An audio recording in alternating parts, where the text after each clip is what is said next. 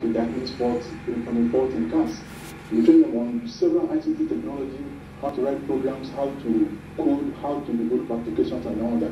The important thing is understanding what the society needs, what is the dynamics in the society, what the society needs, and bringing them into being in training through empowering these people, through hands-on skills. And once we do that, then of course we can have youths that can go out there. But when we do this, what are you driving at? What end result do you intend to achieve? We want the youth to be entrepreneurs.